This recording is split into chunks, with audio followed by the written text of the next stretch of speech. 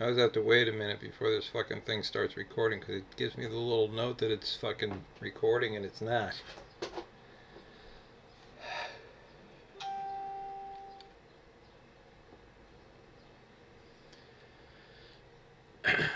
How many of you are fucking like sick to death of goddamn clickbait? People who are serious about like trying to learn about fucking something, and then they have to put up with titles like, you know, things like how to write your novel in under 20 minutes.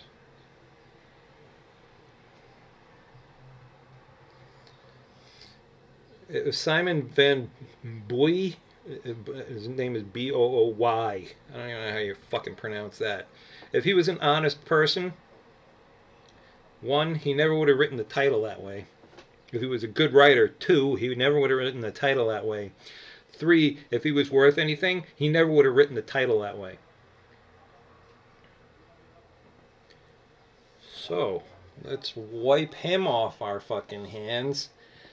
By the way, you should. I'm gonna put the fucking link in the description down below, and you should definitely watch his video until you feel like vomiting, and then you should stop, you know, and go do something that's sensible. I don't care how many books he's published. There's 20. Did you hear that slam? That's my fucking neighbors. They think that if you slam the door harder, that the American will jump out of his fucking pants and have a fucking heart attack so that they can move into your apartment.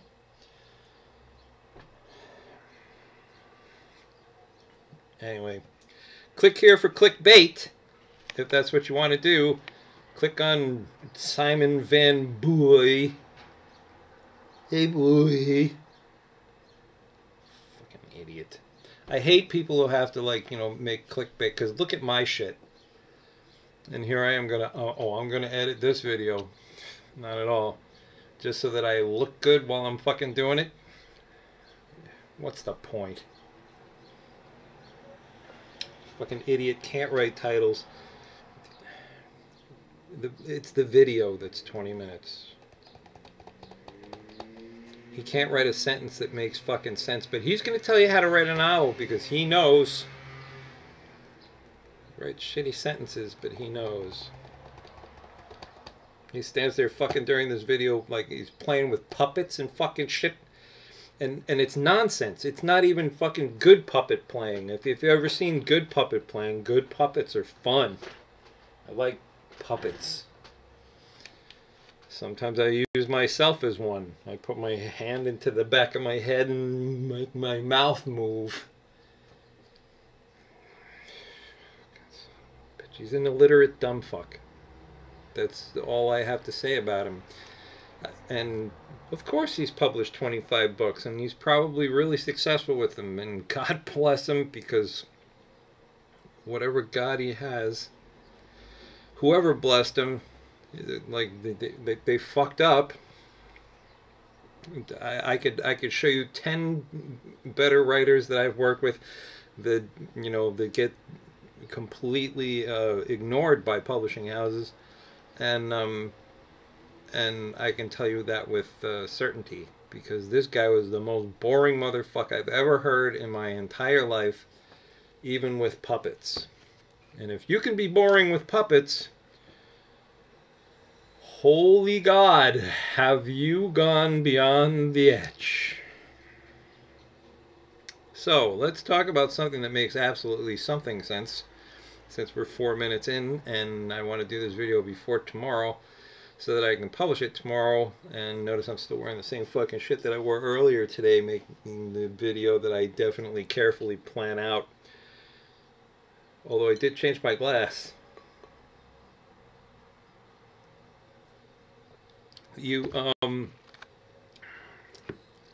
Editing. We've talked about development editing before, because I was lashing into that other fucking dimwit. I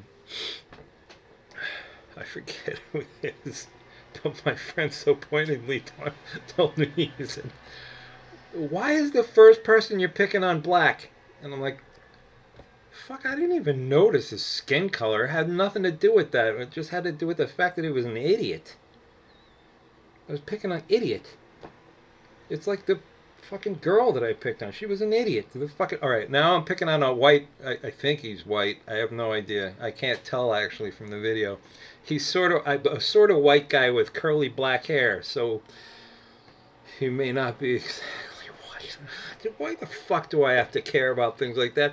If you want politically incorrect, go to the politically incorrect clickbait me fucking son of a bitch channel, because then you can all sit there with your little soft flowers and crinkly nubbins and fucking all this shit that doesn't matter, and have people who say nothing that's offensive and actually make no progress whatsoever in doing anything in your entire life, because that's much more interesting than listening to someone like me who made something of his life and then fucking turned that around into a spiral into nowhere. But fuck that. Well, actually, that sort of changes a little bit as I go along. Oh my god, my red face. It must be this light. Fuck that light. That light's off now. It looks a little less red.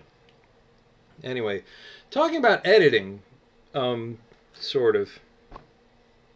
How did I get like from there to here? It's because he was so boring he wasn't even worth talking about. Imagine that. I watch videos on writing all the time. Why? Well, partly because I'm writing a book about writing, not for me. No, this is not necessarily how you make money. You make money by writing books for other people who pay you. We're still getting to that video.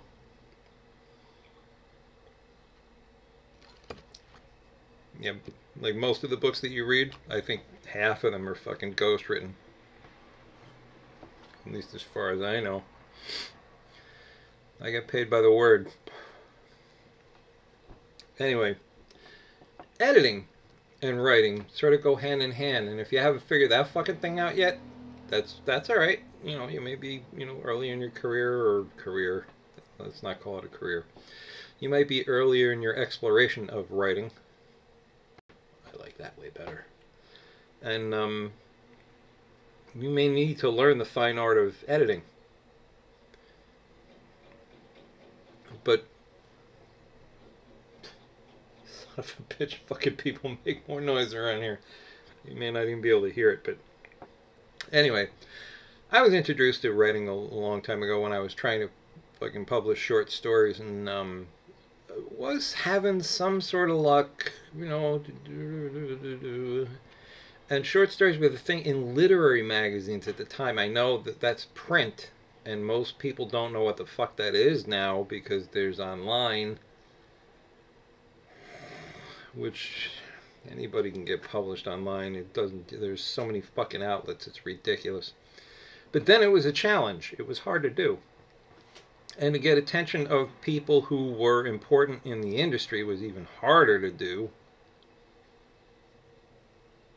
And at one point, I sent a message to, no, I sent a message, I said a story to a magazine called The Quarterly that was being edited by a rather famous editor called Gordon Lish. And Lishy, he read through my work and didn't mark anything up, didn't fucking tell me what to do. He sent me back a little, pretty much a post-it note. It was a little bit bigger than a post-it note, and then had his logo on the top there, or bottom. I can't remember the top or the bottom, but I know he used red ink. And he said, stick to your objects. And he put his L at the bottom. And that froze me on that story for like 20 fucking years. I didn't know what to do with it. In the meantime, the fucking magazine went out of business, and I never really looked at it again. I looked at it again 20 years later, and it was a pretty good story. I had no idea what he meant by stick to your objects. But apparently Gordon, I'll link I'll link to a video about Gordon's editing style, which is sort of funny. He's slash and burn. He's pretty much like me when it comes to editing, because when I edit for other people, I fuck them up. I swear to God, it's just like they look at me and go like, "Oh my God, you just like wiped out half my words. I'm not gonna have any left." And the reason for that is half of your words are fucking boring. Now, why am I bringing this up? I'm trying to make this video short. You don't want to write clickbait. You don't want to... Spanish fucking people. I fucking think that every time they need to, every time they can make a noise, they have to. I don't even know what time it is. It's fucking 6:04. Oh, all right. So they're off siesta now. They've woken up from their sleep. They've had their next beer, and everybody feels okay. So now it's time to make noise with your fucking motorcycle. Bunch of idiots. I shouldn't slam on Spanish people. It's a nice country. It's too bad Spanish people live here. Isn't that enough to get you killed by the Spanish mafia? Probably. Anyway, so we started out with the fucking guy. The fucking guy who doesn't know how to write a title, but he's written 27 books, and he'll tell you how to write one in 20 minutes, even though what he meant was the title of the video is going to be write a book in 20 minutes, which he didn't write. So he turned it into clickbait, and now we're on Gordon Lish. How we got from there to here, I have no idea, except for the fact that I'm sort of stream of consciousness. I'm running at a stream. I have a stream of consciousness. But what editors do, real editors, not fucking the ones that like are an imaginary thing in the back of your head that like hack and slash like Gordon Lish and turn you into something that you're not. Which is why I had that problem about that story, which I sent to him. Because he wanted me to do something to it that I didn't want to do. He wanted me to stick to one fucking object, and he didn't understand the fact that like that wasn't what I was writing. And if he wanted me to write like everybody else that he was training, then it was useless to work with him. Now that's very strong words from an idiot whose name recognition is fairly low. It's an understatement, you know, sort of like a TED Talk. And, you know, I could have kowtowed a little bit and said, oh, he wants me to stick to this one object and keep that. But my whole thing with fiction is to work with multiple objects and weave them together. So that's what I do. It's how I'm not the same as everybody else. So I like to keep that, regardless of the fact that one of the most revered editors in the history of American literature told me to do something else. So I was true to my own fucking word, and maybe someday it'll pay off, and maybe someday it won't. But that's what editors do. Editors are revered for cutting out your bullshit. That's what I do to other people. I cut out their bullshit because most of the time it isn't just, you know, that they've overwritten something. It's that it's just bullshit. There are too many fucking words, and you know, like when they get a, you know, they send me an 80,000 word manuscript, and I turn it around, and they've only got, you know, 43 left. Well, that's because you only deserve to have 43. Writers need to be their own editors. They need to look at what they've fucking done and think about it, and then actually do something to fix it, to make it better. And if I finally offered a bit of advice, that was it. If you don't want an editor to fucking get into your work and change it around, why not fucking fix it yourself? I don't think that's a fucking grand, you know, revelation. You know, a lot of people think that, oh, because I wrote it, it was special and it has to be there. Well, no, no, no, no, and no again. Stick to your objects. Gordon Lish, the words that haunt me. Um, you don't have to stick to your objects. You can be creative. You can do something new. You can try something different. But you don't. If you're doing it, make sure that you do it with purpose. Fucking get in there with a little knife and cut out all the extra hads that you don't need. Cut out all the fucking passive voice that you don't need. Cut out all the fucking, James said excitedly. Fucking cut out every. So we get down to James said. If it's excitedly, we'll know from what's in the fucking sentence, hopefully. And if we don't know from the sentence that he spoke, then you fucked up the sentence that he spoke and you better write it better. That's all. Be efficient in your writing by writing well. That's not a fucking puzzle. And that's mostly what I do when I work with people and I help them with editing the work, is pretty much trimming shit down so that they do what they fucking phone again. They do what they already did, but neater and more efficiently. And a lot of people have the perception that editors go in there and hack your shit to pieces, which is the name of the video pretty much that I'm going to give you for Gordon Lish. That's not what editors do. Editors do that when they want to be the writer. And I don't think that's the normal way for that to happen. At least not if you're an editor that has any fucking iota of self-worth or respect for the writer. So, I hope that put a few things to rest. But in the long run, and this is old news, like for those of you rookies who've never heard it before, writers need to be editors. When you get through that fucking first draft, it's not done. I have this problem with people all the time when I ghostwrite for them. Like I'll send them a draft of something and they'll go like, oh, well, it's really good except for this. And they'll point out like one word on the third page and you... No, look. We're not worried about one word on one page and someplace in the manuscript. We're worried about the whole idea because we want it to be close to where it's supposed to go. And they're like, oh yeah, no, it's close to, that's fine. And then you fix all that shit later. When I was working with Macmillan, they had 5 fucking editorial passes. 5!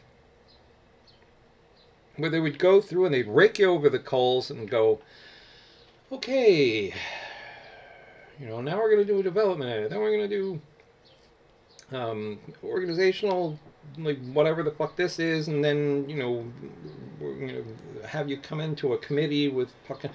There was so much editing that went on. And, oh gosh, even editing the contracts were funny, because that would take 3 months, and then they would want the book in 1.5 months, 6 weeks. And that would actually happen. But anyway, what writers need to do, and this is not clickbait, what writers need to do is be their own good editors. And when you fucking learn to do that, oh my God, you don't need people like me.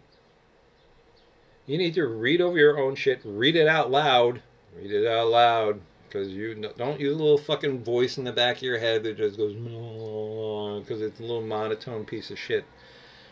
When you involve your mouth, your tongue, your ears, your eyes, not really your nose, but you involve additional senses in what's going on the page, that actually makes you involved more with the work that you're actually writing.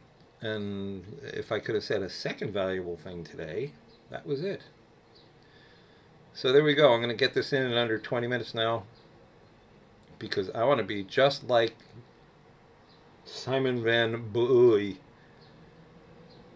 some fucking genius who can't write a sentence that even in the title of his fucking video.